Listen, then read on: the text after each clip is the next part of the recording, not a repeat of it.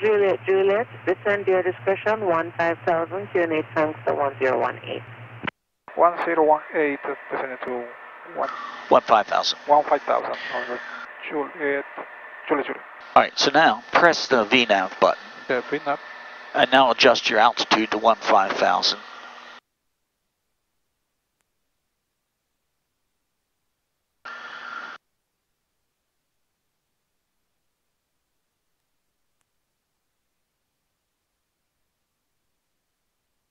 Alright, and now we're a little early, but we have a clearance to descend, 36657, and that's fine with us.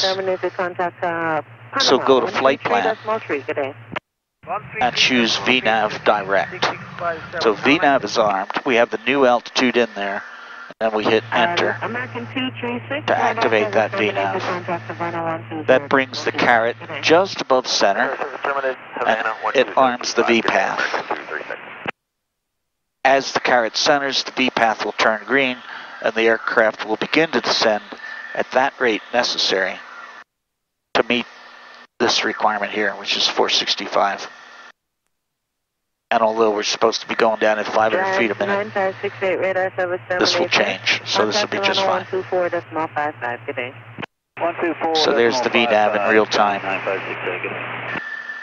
And it's a little extra work to get the RNAV in this case because we weren't prepared for such an early request direct to an intersection on an approach, but there you have it.